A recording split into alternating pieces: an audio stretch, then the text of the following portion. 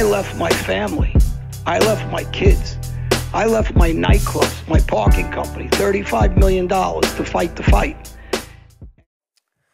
Welcome everyone to another episode of Mafia Truths with John Alite. I'm Felix Levine. To my right, John Alite, and to my left, his brother, Jimmy Alite.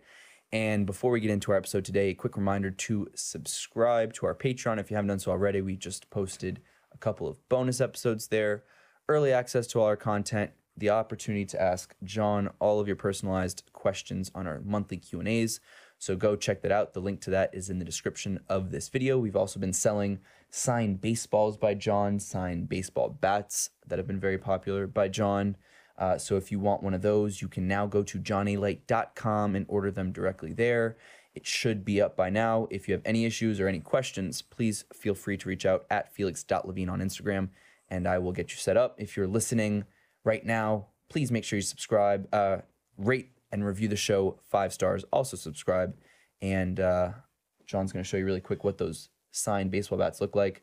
So we've been selling a ton of those. We have a new shipment coming in soon. So if you'd like one, get in on it as soon as possible. And if you're a member of the Patreon, you get them for a discounted price. So keep that in mind. Today, Jimmy, thank you for coming on the show. This is my first time meeting you, and I know you and John did a show a few years ago, but this is your first time on our show, so welcome. Thank you, Felix. Good to be here. Good to be here with you and Brother John. Brother John. Yeah, we'll go home and we'll fight after this. Don't worry, we fight all the time. We call him Brother John. We're crazy. I guess, whatever. So I think right off the bat, since it's my first time meeting you, I'm just very curious. You know, what's it been like? I think the question everyone has is, what's it been like to be this guy's brother, and you know, see him obviously from a young age until, you know, all the work that he did to the man he is now. Yeah, I mean, you know, when you're talking to a brother, it's very natural because everything is, you know, there's no big jumps. There's kind of like a natural progression in life. So if you look at it from a distance and you say, and you fall back to when he was a kid as to now, you can obviously see big differences. But when you're gradually moving with him, you know, you're so close. We were very close our whole life. So I'd say we're best friends for, you know, most of our life. So it's, again, if you look at it from my perspective, it seems very natural, if that makes any sense. But Felix, Jim, tell him. So, you know, for the people that don't know, our dynamics in our family is crazy. So, you know, one time we had a fight, right? And this is natural for us, he'll tell you. And he had a belt buckle in his hand with a belt. And you ever watch The Godfather scene when he kills him, when Michael Corleone kills him, drops the belt. He put the belt and the belt buckle across my body. And the belt buckle was marked in my face, down my chest. I had no shirt. How old are you? I don't know. How old were you? I don't know. Last week? No, early teens or whatever. Yeah, last week. No, last week it was a stick. But we used to, you know, people don't understand this. But then on the other hand, but the best part was when I dropped the belt after I did it, just like Michael Corleone. Yeah. I mean, this is how we were crazy. We just fought like, you know, that way. But then if somebody fucked with us, you know, we would go attack the shit out of them. And you know, I hit him once with a tree trunk, you know, pretty thick, and I broke it over his ribs. I cracked his ribs.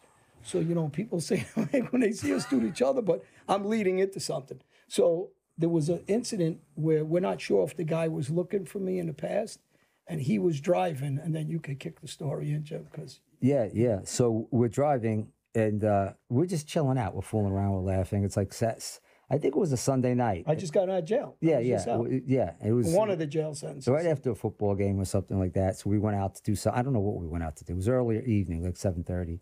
But, and it was quiet. It was kind of a quiet evening. But anyway, I was turning on one of the corners near our house, not too far from our house, and some guy's looking to turn the other way. And for some reason, he curses or he looks at us when we're turning, and he turns around and he comes after us when I'm going one direction. He turns around and does a U-turn, quick U-turn.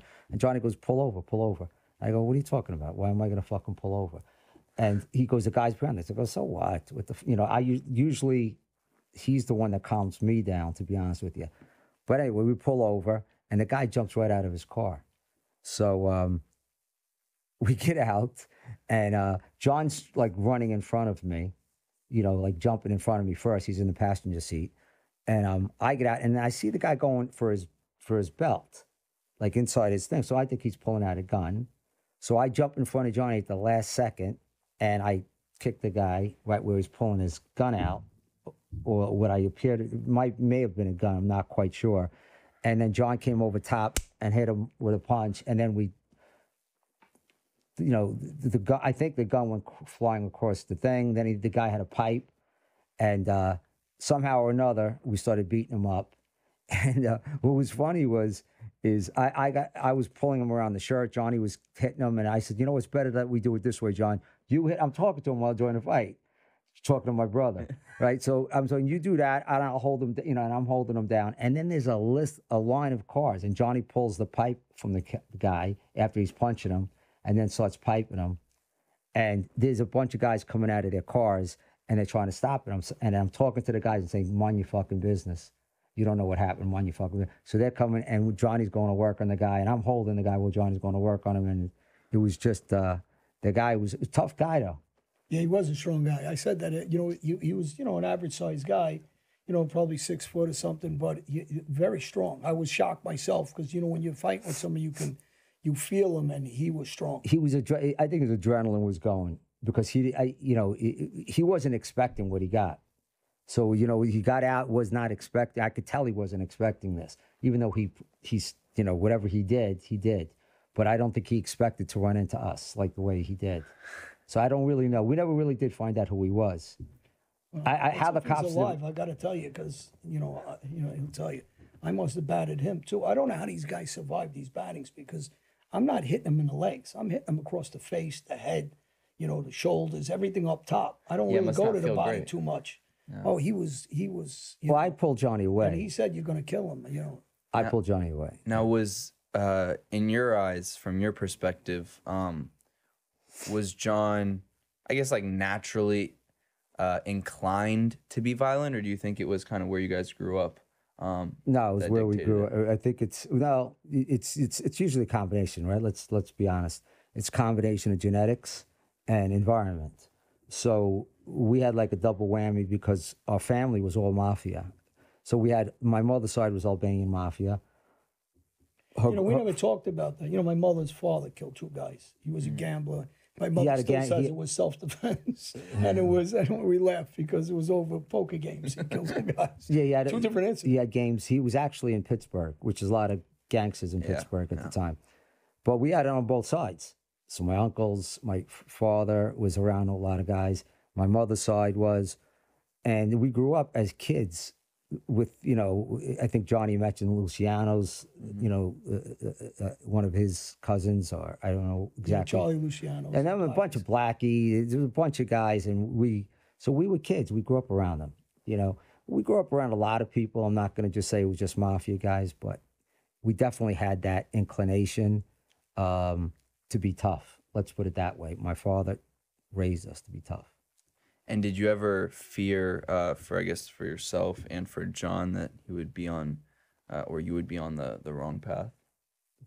No, you don't really think of it like that, I don't think. I think that you think of it like, you don't think you're doing anything bad. I mean, I never thought I was doing anything bad, let's put it that way. You just think you're making a living, you're doing things. I mean, I never really did anything that, how do I put this? I never really did anything that I could have done to hurt people. I just did things I had to do. So it's a different angle. Johnny was a little bit more severe and a little bit more raw than me. I had more of a conscious, I had more, I guess I thought about God more. No, Really? Seriously, Really? at the time. Well, you didn't think about God when we shot that guy in the, there's so many things that he was involved with, that the stock market, then he was involved in a drug business up in the park with And this was kid, that always Johnny with Gebbett. you? No. No, he did that on his own with this guy Larry Lutz and him and Johnny Gebbett. And later on, it was an incident where me and him went after the guy to try to rob him, and I shot him in the back. I mean, he was with me and had a gun also with me, and so Yeah, I mean, we were.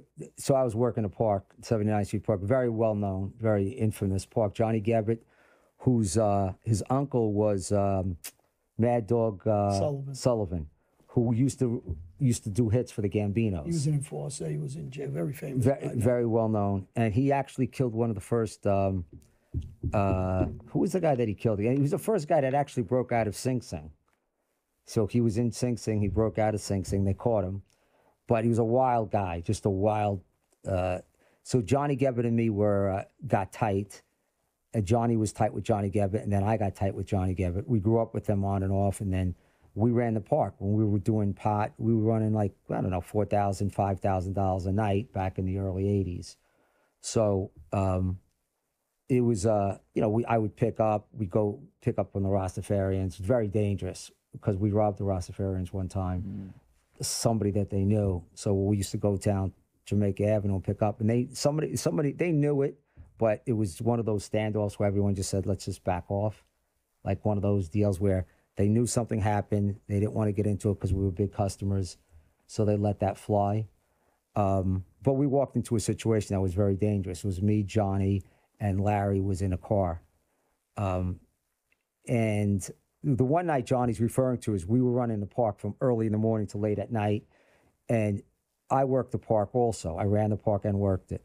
So this one particular night, I had a lot of people coming up and down. It was a crazy night. One of those nights where you know you shouldn't be there. If you're there, you're like, oh, this is the bad day. This is not going to work out. And I remember my girlfriend came up because I had a lot of girls that used to come up there and meet me, hang out with me and whatever. And so my girlfriend came up, and I remember my girlfriend coming up, Michelle, and she was trying to get the girls to leave me that were hanging out in the daytime.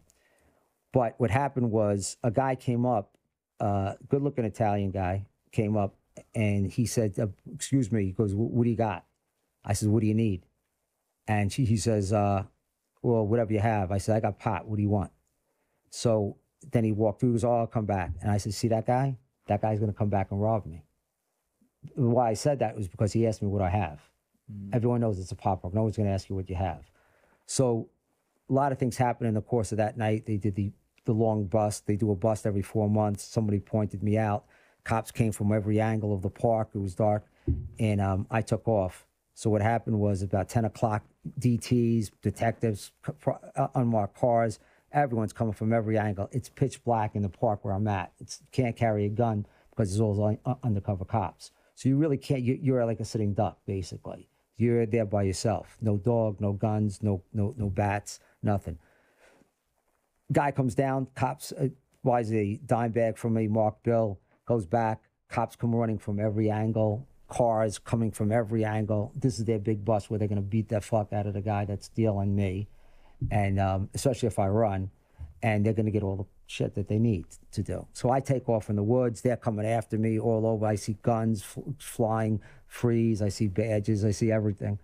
And so that was it. I got away, and that was the night. They were looking for the stash for the rest of the night. 2 hours, you had maybe 25, 30 people gathered waiting for pot for the rest of the night. That's how many people were hooked on this stuff. Jesus. But what happened after that is my friend convinced me to go up and sell the rest of the stuff since we had so many people waiting. And I went back up to the park, and which was just a couple blocks away, watching the whole scene go down with the crowd. Because the cops didn't know who I was. They were just looking. But anyways, we go back up I knew that this was the wrong thing to do. I felt that every gut in my system knew this is not going to work out well. Went back up, and I noticed two guys were standing apart from the rest of the crowd. So that was my first, someone's gonna try to take me off. But instead of walking away, which I should have just said, fuck it, let me just leave, there was something in part of me that just said, fuck them. I don't give a fuck. And so, which was a stupid thing in retrospect. And I knew it was dumb even when I did it. But I guess I had something to prove. So I walked out. The guy pulled out a gun and a dagger, and he whacked me over the head. They jumped on top of me, and they were ripping out my pants and ripping my clothes. They were ripping my money out, pot, everything I had. And I looked up a couple times because I was down and I was trying to look up, and he put the gun to my head. He says, motherfucker, you look one more motherfucking time, I'll blow your fucking brains off. And the guy was a serious guy. He was not like serious guy, when 2 guys come up, they're serious. If they came up with like 12 guys or 10 guys or 8 guys, they're full of shit. So 2 guys come up, they're serious guys. And so the other guy had a dagger in my throat. One guy had a big 45. So I'm thinking, why has that guy got a knife and one guy got a gun at me? I'm thinking, is this gun loaded? So I'm trying to figure it out really quick. It's going through my mind. And before I could, do anything else, they get everything out and they start dragging me. They don't know what they're going to do with me. They're thinking, should we waste this guy or not? Now, everyone that was waiting, they all ran down the hill. It's a big hill that goes down to the street. And the guy pointed the gun towards them and they all went running down, including my partner. So when they were bringing me up these stairs, now Johnny will tell you, it's very desolate. There's nothing there. It's pitch black. You're by yourself. No one could see shit. Well, the reason why the spot's there and it's desolate, because if the cops are coming, we're able to see. We're up high. So they can come above us still, but you can still see when they come. So it's a good spot, and it's quiet, and it's not in the neighborhood, because it used to be a neighborhood spot right on the corner of 79th Street, Jamaica Avenue, which brought too much heat because too many people complained. It was too many people coming. So when he moved it up there, in one aspect, it was a good idea. The bad aspect of it is what he just said.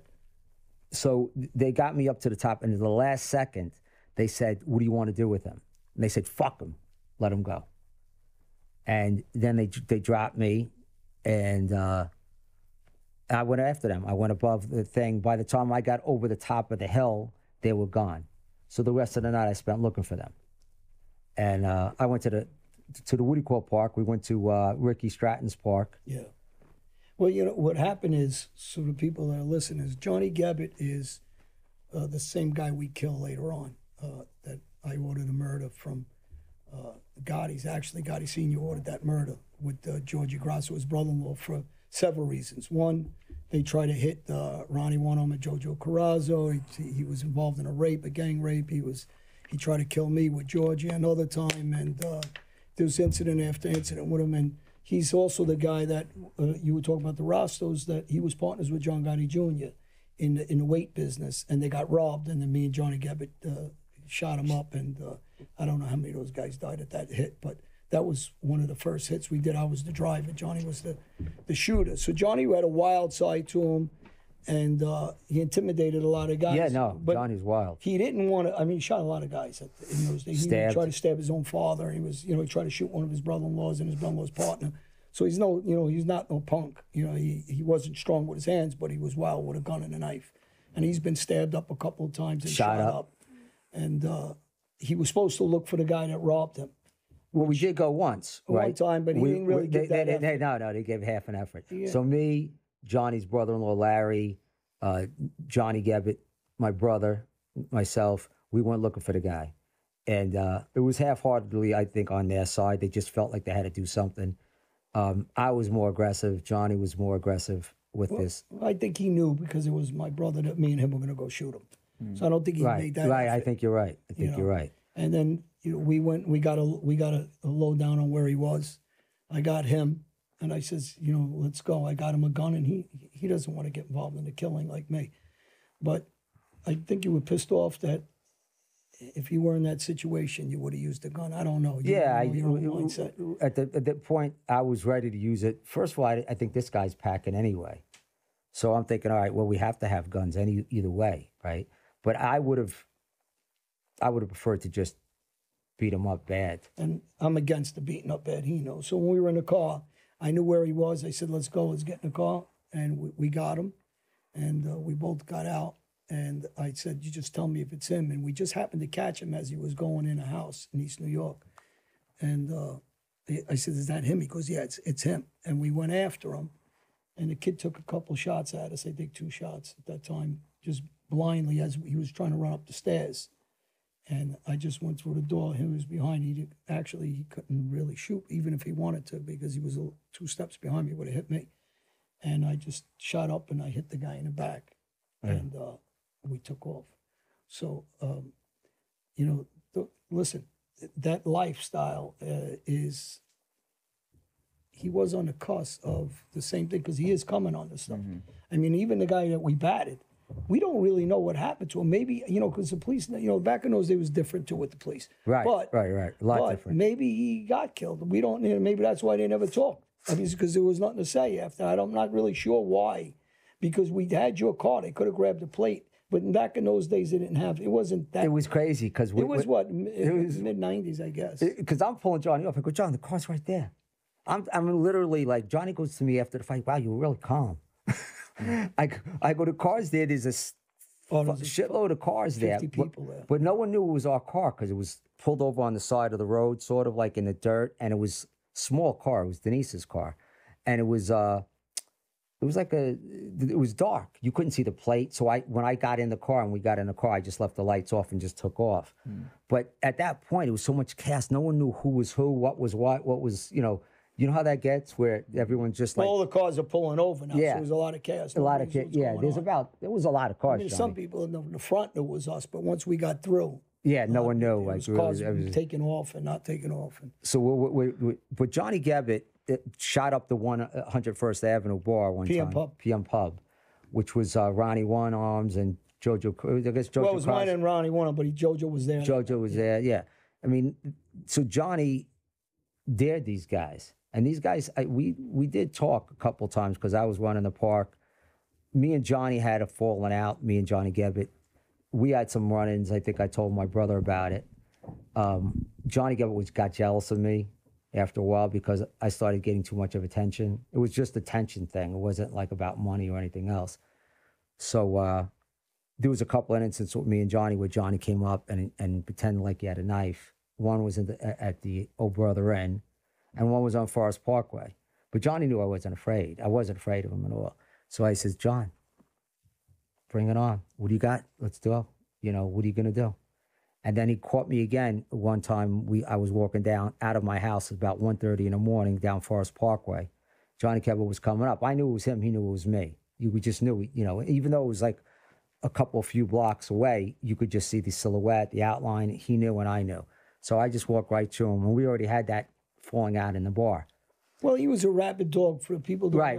He's a drug. He'd be your best friend. He's doing drugs. He's doing smoking dust. He's shooting heroin. Yeah, sorry. He went after his own family. So the people that don't know, one of the reasons why when we decide to kill him is, he's partners with Gotti. He's also involved in a rape, and then he goes on the run. So, there was too many things. He was, and the John Gotti, the father, wanted him dead because he had too much access to John Gotti Jr. Could have got him a serious case because he's involved with him. And he was up in a park another time. Supposedly he killed a guy with him and this guy Fitz, and Junior was there. So there was a lot of interaction with Gotti's. Yeah. And then Gotti actually is the one that instigated the incident with Johnny Gebbett with the park. Right. Because at that time, if I'm wrong or right, but I'm pretty sure this is how it started. Gotti was getting money off him. Yeah, he was. And Vinny Gotti and Ronnie One-Arm and Angelo Costelli wanted some money, and Vinny argued with Junior and says, well, go up to Gebbett and go get more money from him and tell him I sent you. And they try to shake him down for more. Gebbett didn't put up with it and pulled guns on him, and then that's when he went to the PMN and shot up the place. Like Johnny was listen, see, this is what I'm trying to get into. So let's go back. Go back to the rape for a second, because when I got involved with these guys, I had one foot with the Italians and my brother, and I had one foot with the Irish. So I was back and forth. I didn't want to get pegged down with anybody, and I started seeing things more in a larger light, so to speak.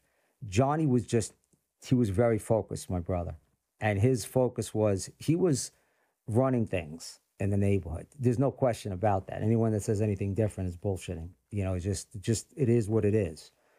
So John had brought a lot of respect, or a lot of fear and respect, to a lot of people all over the place. So Johnny was pretty eclectic, where he was friends with a lot of guys from a lot of families. It wasn't just Junior. It was other families. They all knew who Johnny was. So Johnny actually was Johnny Gotti's Jr.'s protector, for lack of a better word. And John Gotti Jr., he contributed the name a little bit. So now you got Gotti and Alite, right? But go backwards real quick, because I want to say one other thing about Johnny Gebbett that I wanted to clear up, is Johnny Gebbett was involved in a rape Now, in that rape, was Johnny Ridge involved with him? Yeah, I mean, I don't know exactly because I was in California. I was out of town when it happened. So I heard different stories who was exactly there. I know Sal Puma was there, who later on gets killed. Johnny Ruggiero Jr. might have been there. We don't know. I don't want to say anything for sure because it's, you know, he's passed away. There were a few other guys, wise guys, that might have been there at the time. And Johnny was in jail. They got him for rape. Now, when I got involved, I was a womanizer, right? I was always getting a lot of hot women. So Johnny said, listen, why don't you pick up this guy who's a witness against John's sister?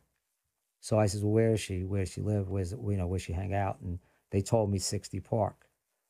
That was a park where everyone went and hung out and everything. So I went there the next day and I picked her up, brought her back to, actually, she left while I was playing basketball and I ran and I caught her right before she got, like I saw her walking and I got her right before she got into her house. She went to the row home. And I walked in, I knocked on the door. I don't know why I had the balls to do things like this, but I knocked it because she only met me for a few minutes. I knocked on the door, she let me in. I drank lemonade with her, we talked, whatever. And I found out where Sal was, in Florida. Now, I was told by everyone at the time, no one's going to do anything to Sal. We're just going to talk to him. Because Sal was a witness against Johnny with the rape. Obviously, I got Sal's location. Johnny Gabbett went after him. They shot him. Yeah, shot him. Shot him and he shot Turtle. Shot Frankie DeMeo too. Who was I didn't know he shot. Yeah. So I wasn't aware of that when that happened. That they were going to. That wasn't. I thought it was, and I didn't know that Johnny did the rape because when you have friends like that, you see him a certain way. I didn't see Johnny as a rapist. That just didn't occur. Well, actually, and what happens when you have I mean, especially in the mafia, when you have an allegation like that, they take that very seriously. Well, Gotti, the father now, at that time, calls me in, and I have a conversation with him. Junior is worried about it too because obviously I don't know what Junior's involvement was in that situation, but he's also his partner in the drug business. And we already just killed some Jamaicans. How many? Who the hell knows? Or Rastafarians, whatever.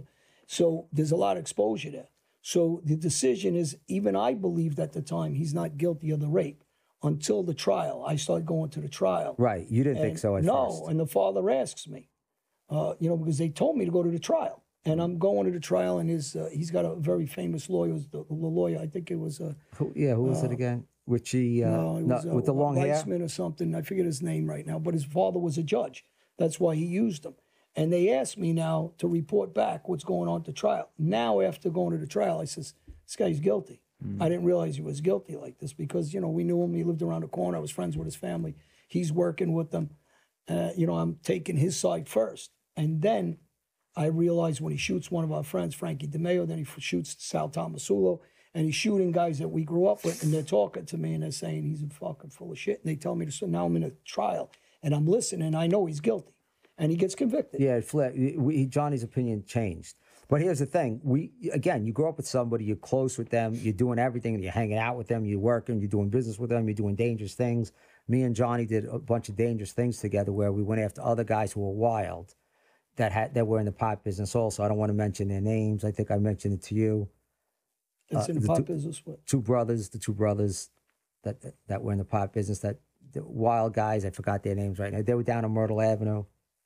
Oh, the Dolphins. Yeah. And one of them died too. Yeah. The Dolphins are tough kids. Yeah. They hated Gabbett. They stabbed him up too. When he got lucky, he lived through that Gabbett. Gabbett had 9 lives. Johnny brought me down there with a couple. We had guns, bats, and he just last second said, "Come on, Jimmy, we're going after these guys." And I was like, "Fuck, who are we going after?" Yeah, not that I was serious afraid. Irish guys. They were tough guys. Not that I was afraid. It's just that I didn't want to hurt. So I didn't know them. Do you understand? There's a different. I have a different mentality going on than they do. My mentality is I'm going to protect who I have to protect, like my brother or somebody I care about. So I'm more like the guy that's going to say, oh, you fucking with my friend Felix? Okay, I'll step in front of you. But I'm not the guy that's aggressively going to rob you for money or do this is just not who I am. And even the rape, so you know, and the people are listening, this is not just a rape. They beat her half to death. It was a serious, they almost killed her. And so you find this out as you're at the trial and like... As a trial, because I'm out of state when this is going on, when I come back. What you do know, you Gotti's protecting him when he gets convicted. And, you know, Junior, I'm talking about. He hides him. He helps hide him, which I'm crazy about. Like, you know, and I start talking, and the father orders him dead. The father orders, you know, obviously a lot of people dead, and is asking for different hits. And, you know, so he's marked for death. Junior doesn't have the authority to cancel it or any other thing, unless that order comes down from the father to call it off. But that wasn't going to happen. And, you know, so, you know, I'm going to kill him. You know, he's ordered to get killed. His brother-in-law's ordered to get killed. We killed the brother-in-law. Now we're looking for him. And there's other guys that were ordered to get killed. They're orders that, you know, it's not our, you know, choice. Oh, it's on, it's off. No, it ain't. The guy who we called, you know, the chief, he's the one that's calling that shot. Real quick, so even though you know that it's probably pretty likely that he's going to go to jail for the rape case, Gotti still wants him to be killed. Oh, he's already convicted at this point. He's already convicted. And he jumps his bail. And Gotti Jr. helps him, unbeknownst to his father. Helps him hide. Now, I don't know why he's helping him hide, because he's either, there's something he's covering, or he's worried about the drug case and his father finding out he's doing. Well, he might have been worried about the money. Well, he was. It wasn't getting that much, but listen, Johnny. When John Gebert went bad with us, we wanted to take the park. So we were trying to get permission from the old man or from Junior. It's from the father. The father's at the time knows what's going on. We didn't really, So Junior, though, for some reason was afraid. I think he was afraid of John. I think he had, you know, he was intimidated by it, for sure. Yeah. They're all intimidated. This is a guy that was on a very serious show as a kid, the David Susskind show. Remember that show? Yeah, he was the first. He was 12 years old. This guy's already out stabbing and shooting people, guys at a young age. Yeah. And he's doing all kinds of drugs. He was so high on that show. So, you know, this is, you know, he betrayed all of our friends. So, you know, for me, it's a very simple decision. I had him a couple of times where I could have killed him. And he was holding it back, Junior, from his father. His father knew what was going on and ordered it. You know, once that's ordered, and we talk about this, you know, Junior tried to call that off at one point and protect him. And one of the guys he sent to me can't do it, this guy, Steve Kaplan. And I told him, listen, I'm going to prison next week. He'll be dead within a month. And 2 weeks later, as soon as I went and stepped into prison, my guys killed him, my cousin and a couple other guys I you know, talked to, and they hit him in front of one of the bars by my house. One of the bars, yeah. And so, you know, but this is not a soft guy. And before that, he survives another shooting that kid Tommy shoots him up 5 times, right? Yeah, we had an order to kill him at sight. And he came pulling up to the PM pub actually to talk and try to settle him shooting at Ronnie Wunham and JoJo. And Tommy hit him 5 times with a 9mm. Here's my point, Felix. So, you know, you don't have to be mobbed up to be a tough guy. So you don't have to have a button to be a tough guy. These guys, you know, a lot of these guys, listen, I have a lot of friends who were in the mob, and through Johnny knows, I know a lot of everybody.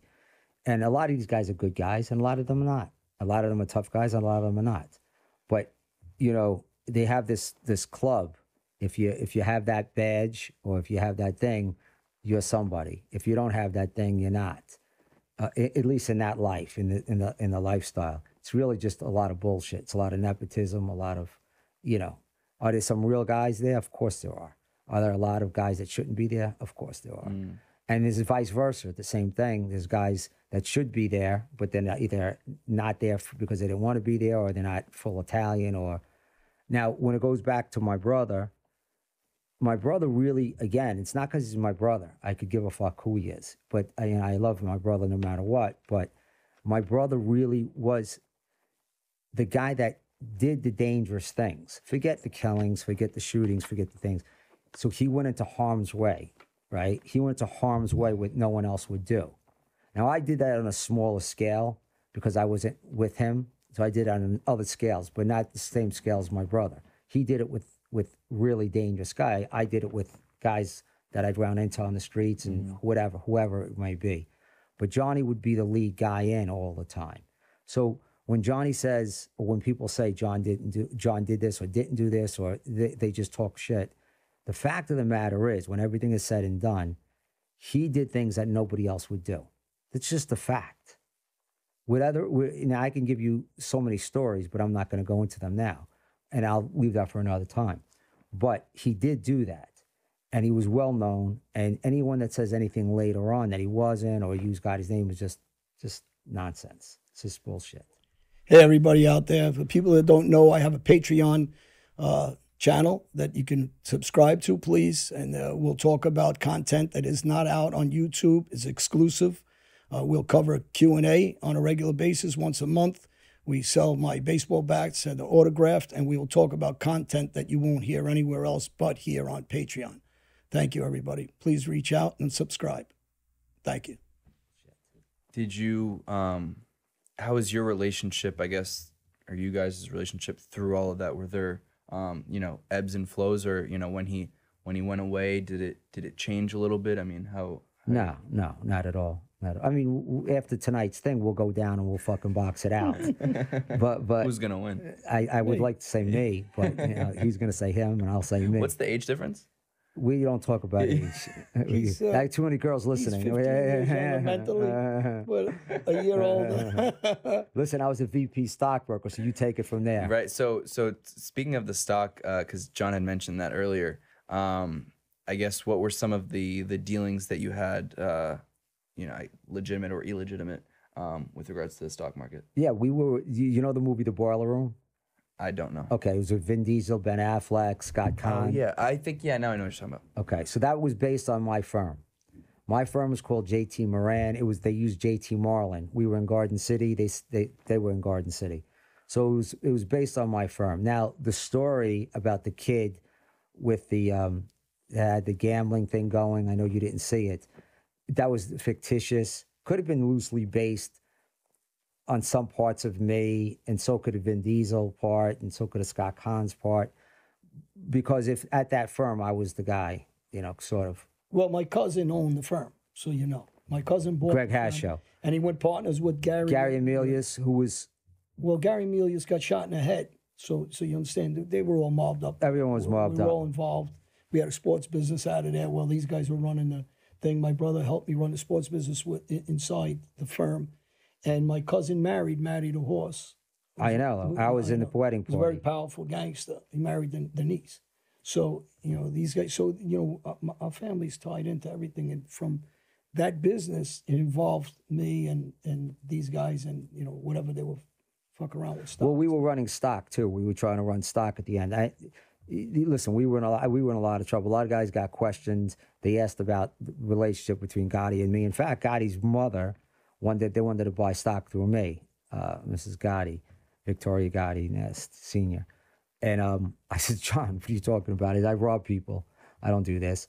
But I had a couple of accounts of Mike Boats and a few other guys who were. I forgot about Mike Boats. Mike Boats got involved with us through Detective Phil Barone. That was involved with me. The murders were. See, Phil was involved with everything. Actually. The son or the father? Phil Barone or Phil Barone? Yeah, Phil Barone. One's the son. Which was the son? An Or ex-fighter. I don't. And the father, he lived with me as a young kid, Okay. and just for a year or whatever, he was having trouble with his father. And the father was Phil Barone was detective. he was a detective, good for very close with us for a long time, and he introduced us to all the top cops. I mean, we knew. Tell him who we. Oh, we knew everybody. Morgan Dodds, district attorney's driver. Bo, I used to go to Bo Dito's Christmas parties, and you know, and other detectives, and you know, he was involved with me at Buttles in a big fight, and he was involved with me in murder. I mean, listen, Phil, and then he moved with me in Jersey too. He lived across the street from us. Yeah. So he followed us from New York to Jersey also, and you know, so traveled with me. He was my partner. So wait. So what kind of practices, let's say, did you take part in when you're doing the stocks? Well, you got to remember something. As I go into the stock business, right? So I start off, you know, I decide at one point I'm going to leave this street life. You know, I feel like, look, I can get my own. I get beautiful girls on my own. I make money on my own. How old are you when you decided this? 26. Okay. You know, and I was getting bored. I was bored. You know how you just outgrow something, and you outgrew the adrenaline rush. You outgrow it, and then you say, "Where's my future?" So that was one of the things. So I went to work. That was a good decision. It was a good decision. You saved yourself 20 years. Yeah, and so and I saw the big picture. I kind of saw it, but I wasn't in like my brother, obviously. So, but anyway, I've become a stockbroker because I have a good mouthpiece. I'm very personable. I got a lot of charisma, so people are talking about me. And my cousin, he doesn't give a fuck if I'm his cousin or not. He wants to make money. So he says, Jimmy's really good. You know, Well, let me cut you off ahead. again. He works for my cousin. You talked to Michael Franzese for the last couple of years Yeah, on a regular right, basis. right. Michael Franzese, I don't even know if he's aware of this. His first with Joey's Joe which Capolino. Capolino's his first, second, whatever he is. I took care He's of my him. brother's partner. So, Yeah. you know, they were I took care of him forever. for years, Joe Cap. Joe Capel, you get him on the show one time, he'll tell you a lot about, you know, what I did, what we did. But the thing is, we were running sports. We were trying to run stock deals. So basically, we were working with shell companies, shells. There were shells. And the company, my company, would buy the stock at, let's just say, 20 cents. And then we'd sell it out to people at, let's say, 45 cents or 50 cents or $1, you know, whatever their markup was. And then they would give us a cut. The stockbrokers would get a cut on that. But we got a very low cut. Because if you look at Jordan Belford, okay, Jordan started off at investors, right? That was the first firm that Jordan worked for before he had his own firm. And investors were getting 50% cuts, meaning that if you're a stockbroker at investors like Jordan was, you sell $10,000, you're making $5,000 in your pocket.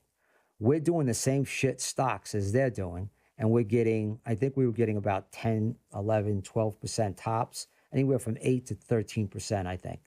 Okay, so we're really getting shit. So if I'm working with if I'm working over at investors with Jordan, I'm making 50% of what I make. Never mind being a VP and getting overrides. I'm becoming rich. Then Jordan opened up his own firm. The fuck was the name of his own firm? I forgot it. Jordan knows who I am. Tony Bell used to work with me. Used to live at the Bayside. I forgot what they call it. The base. It was a big Bay Towers. Bay Towers, right? And that's where Jordan lived. Look at that memory. With Tony, yeah, good memory. Jordan had a Ferrari at the time, a couple of Ferraris probably, but I was too hot to touch. He says, "Oh, this guy's got a million things going on. They're watching him." So, but I'd like to talk to Jordan actually, but we were just getting so little compared to what Jordan. So what we wanted to do now is we were running the sports game with a lot of the brokers, but we also wanted to start getting involved in these shells and bring our own companies to Greg. And so, because that's where the money was. You bring that in and you have 300 brokers we had about, and we were aggressive, hard fucking brokers. I mean, you were great salesmen. It was a good playground for me in the sports business, plus loan sharking business because you're loaning them. Yeah, and because everyone's doing coke. And then and then these guys are meeting us. They used to fly down by helicopter and meet us in Atlantic City, and so they were good customers for coke, for sports, for Shylock, and they're moving, and then we're collecting from. So when they're having trouble with different things with money, big money, 200,000, 300,000, whatever it was, we're doing the collecting. And you got to remember something. That's nothing to these guys. Yeah. Because these guys are making $50,000, $60,000 at a pop on some trades. So it's cash, and they're just gambling it away. But I didn't really want to get into it because I was making so much money as a stockbroker. I didn't need all the side shit, but it was just it was there for me for the taking. Did you ever get in trouble with you never did any time? No, I got arrested a bunch of times. I got him locked up a couple times. Don't worry, I did him a favor and got him locked up. He got pulled over by some cops one time, and I was with Gotti. He was driving Gotti's car. He was driving with the mother's car. Yeah. And he didn't listen. The car had no registration, no paperwork, no nothing. He's on Jamaica Avenue, 89th Street. Yeah, I remember that. And me and Gotti are driving by the Sun, and we see him in the Jaguar. He's in the white Jaguar. So they're asking. They had shotguns on me. They had everything on him. When they pulled up, there was fucking 10 cop cars on him. So I walk over, and the cop says, "Get over there and wait over there." And I said, "I'm going to go over there." He goes, "Go over there." And I said, "Well, I don't like the..." Now, at this time, those prisons used to give you some beating. This is in the 80s. So it's different. Yeah. So you got beaten. So I said, "No, I'm not going over there." Anyway, I get my way over there, and we start arguing, and I push the cop in the bushes. And that was it. They all jumped us, swinging at us, piping us, black with the sticks. Yeah. And they arrested us. He looked at me, he goes, "You can't mind your fucking business." That was one. We're both in the back seat, cuffed together. I go, "All right, we'll have some fun." but yeah, I got arrested a bunch of times for terroristic threats and beating up people. Fought with the cops a bunch of times. I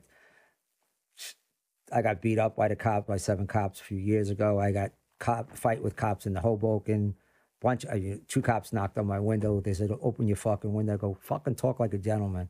And the cop said something else threatening. I go, what? You going to threaten me? Joe Capolino was in the car. I go, Joe, get out of the car. I go, walk across the street because I didn't want Joe to get in trouble. So I got out of the car and the two cops were standing there. And I go, okay, now what are you going to do? And they went and they called in help. And then it was a scene. You know, everyone came from. But hold on a second, I'm pro police. Listen, No, I like that. There's always some cops that are bad. Yeah, it was back. That's It just was, the way it listen, is. I'm not saying I was right. I'm not saying I was wrong. I would handle it a lot different today, obviously. Well, you had a chip on your shoulder at the time. I did have you a know, chip on my shoulder. Yeah.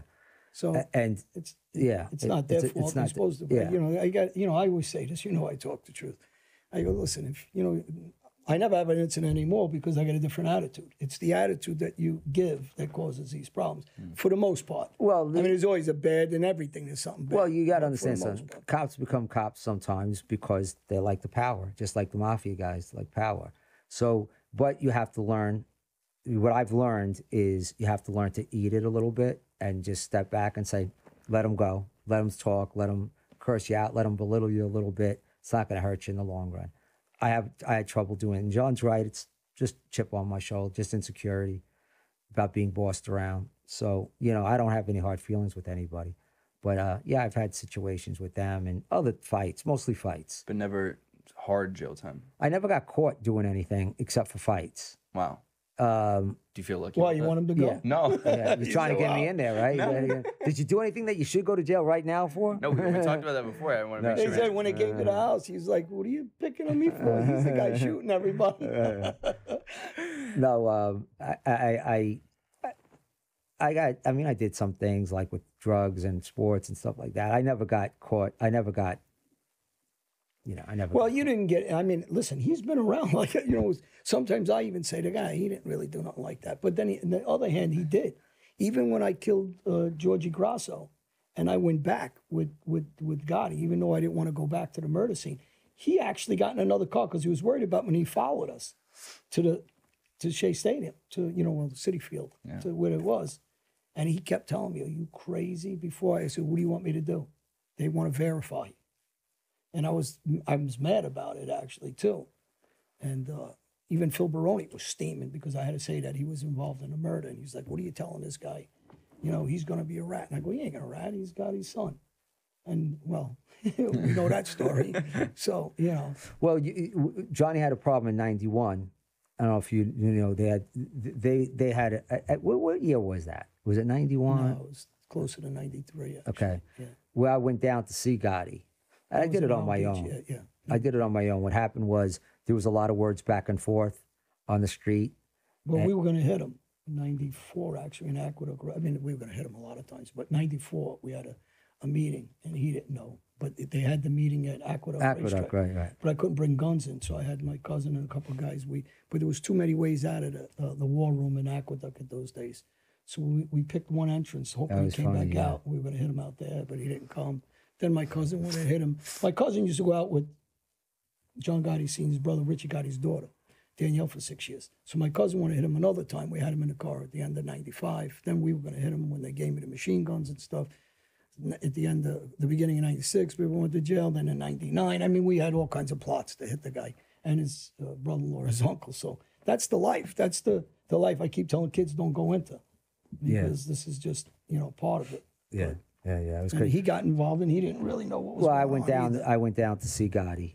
Now I hadn't seen Gotti in a few years, but they were making threats on my brother's life.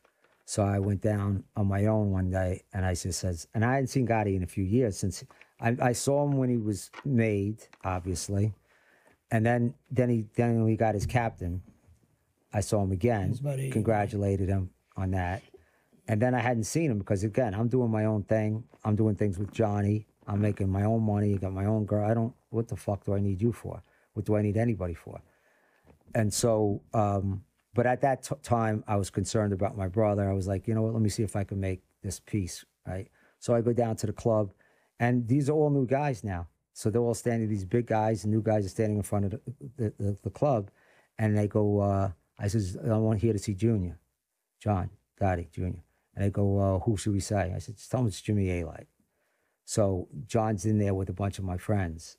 They're playing cards. So John comes right out. They come out.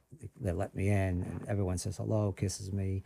It was everyone's. Frankie Radice, Steve Kaplan. It was a whole bunch These of guys guys. never did no work. Yeah.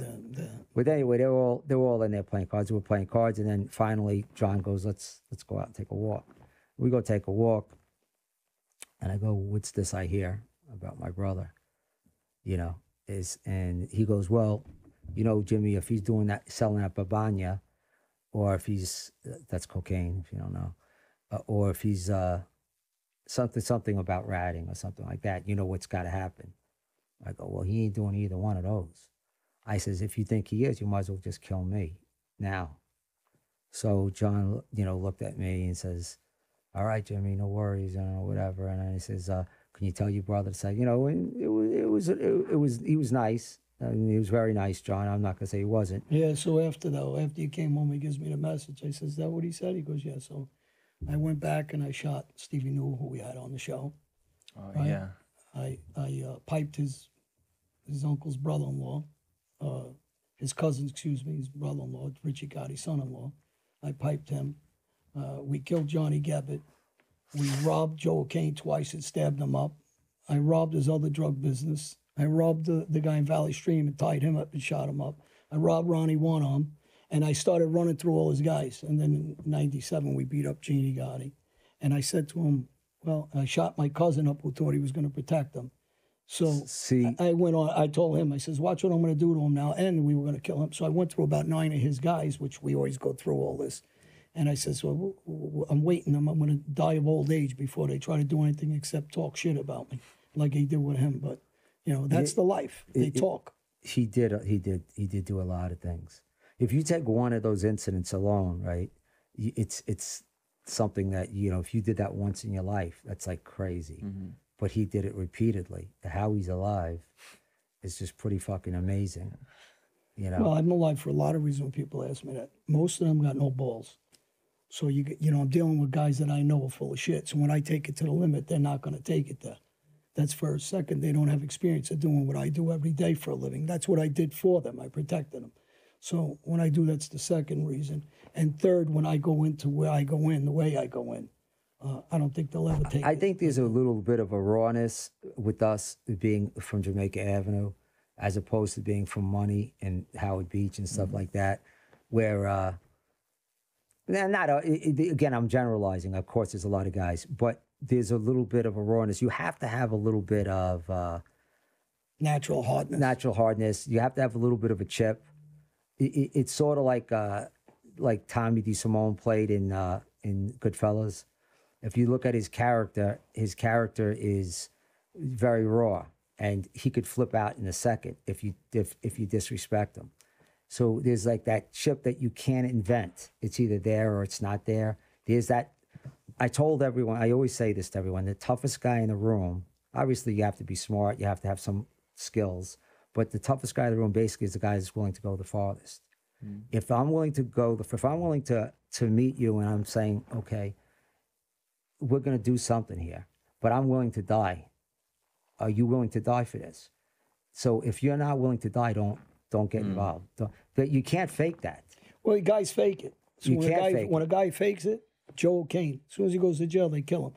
When I went and took it to that limit, you can't fake it. That's why I got stabbed up. That's why I ended up getting shot. That's why I ended up getting baseball batted, because I'm taking it to the limit that they won't. Mm. And I'm doing it when odds are against me. And these guys I know are full of shit because they've been in situations with me where they run and hide. You can't fake it. Like there was one time when I was in the park, I was with this girl. 12 guys from Greenpoint, Brooklyn, came up, all muscle guys. It was in the summertime. And I had my stash. I was in the playground in the park. It was light, daytime. I'm hanging out with a girl.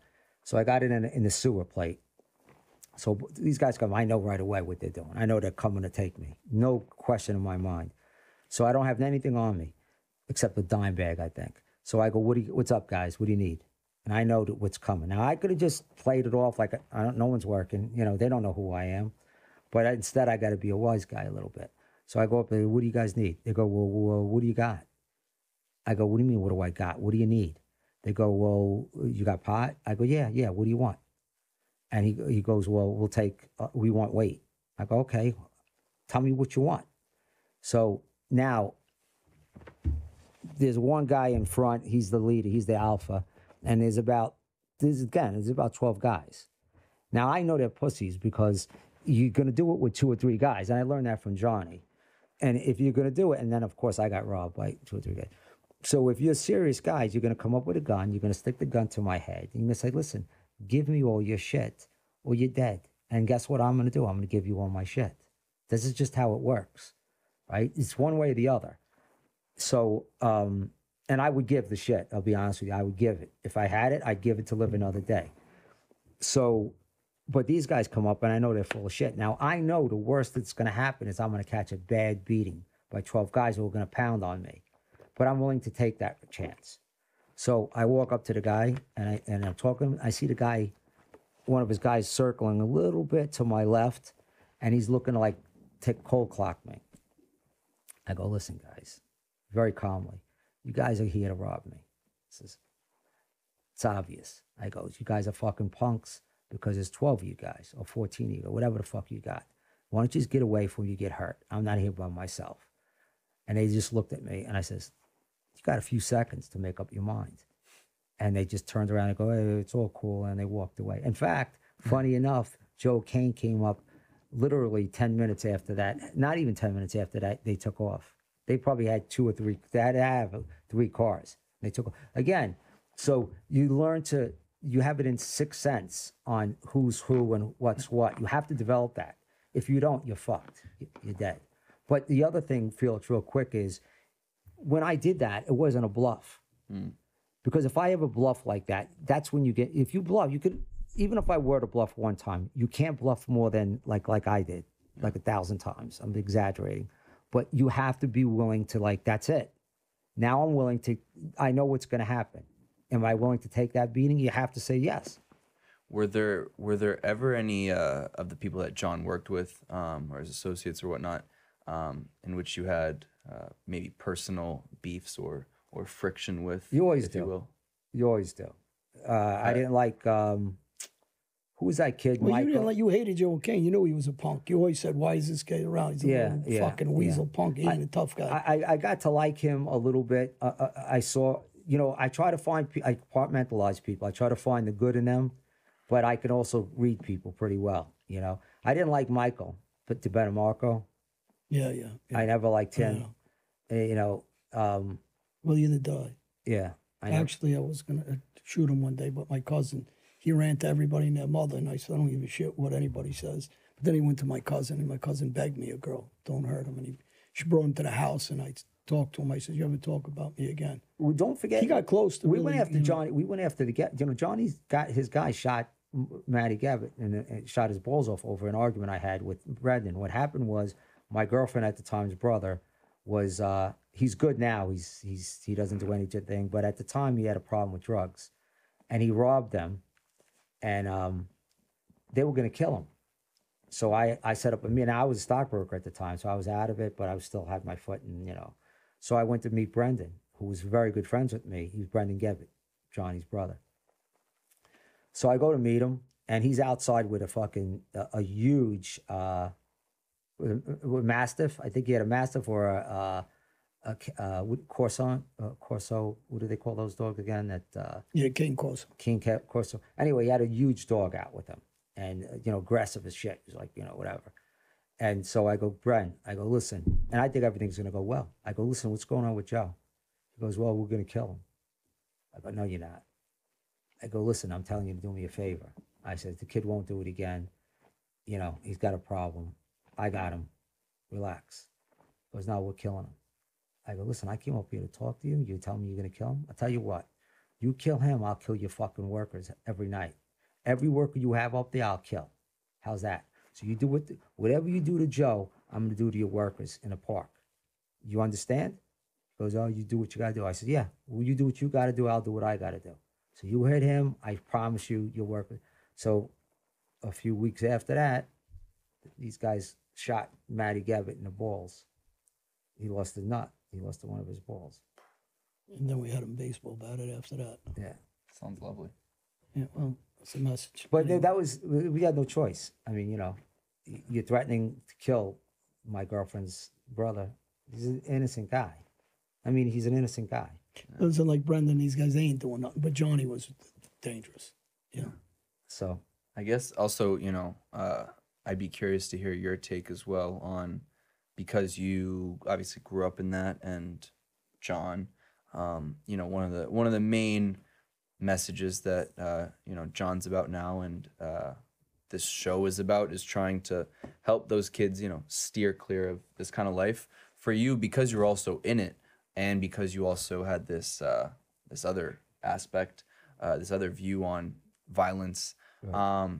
What's your advice to the kids that are out there that are listening to this right now, that hear these stories, but realize that there's no, or maybe don't know how to get out of it, maybe are in it and kind of want to stay in it, but maybe they'll hear this and it'll change their mind. For you, what's the best piece of advice you have? Yeah, someone's got to be open, real quick. Someone's got to be open to wanting to change. First of all, you can't change anybody unless they're seeking to change. It's something in them has to be looking for something in their own way. So that's really important to say. You're not going to change anybody that's not a captive audience. That said, the old story is you're going to go to jail or you're going to get killed. It just holds true. Your friends become your enemies all the time. So your best friend today will be your enemy tomorrow. Guaranteed. Not maybe, guaranteed. The chances of you holding a friend in that business is very rare. It's extremely rare. So whoever you think is your stand-up friends right now, watch in 2 years, they're the guys that are going to set you up and kill you.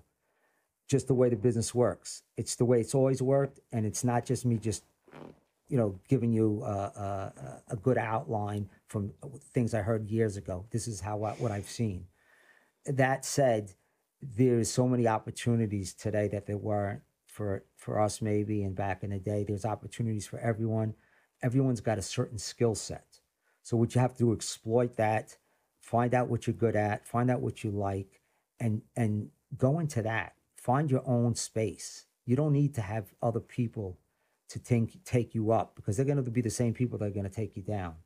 So again, it's sort of like a cult. You gotta be a free thinker. And look, at the end of the day, I don't want to get too religious here and spiritual, but at the end of the day, we all pay a price. We all have karma.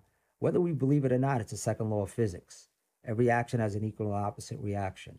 So we all have to pay for our sins one way or another, and we have to repent. Why not? Why, if we're smart enough to understand that, and smart enough to understand a bigger picture, we will. So think of all of these things and digest them, and think about what you really want for your future. Because short-term money is just that. Short-term, you're not going to see it in a few. What goes up comes down. Well said. Well said. And remember, everybody, what I always say: crime don't pay unless you pay with your life.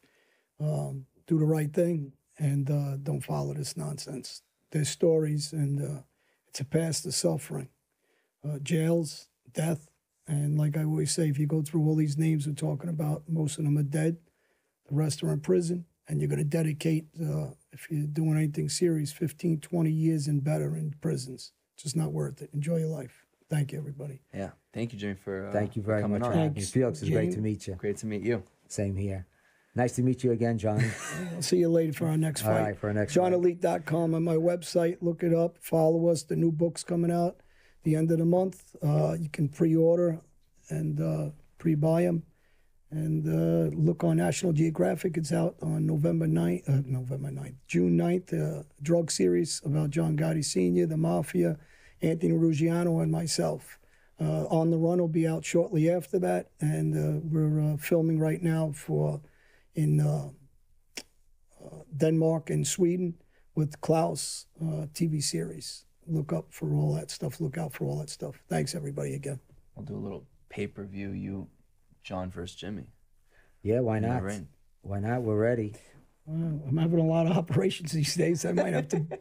I'm on my scooter now. I'll fight you in a wheelchair. I'm gonna name the round. What was that? I'm gonna name the round. Yeah, you're gonna name the round. I'm gonna name the round. Like Cano. I'm gonna say round two. I was really surprised in Sanders. He hurt him to the body too much. Yeah.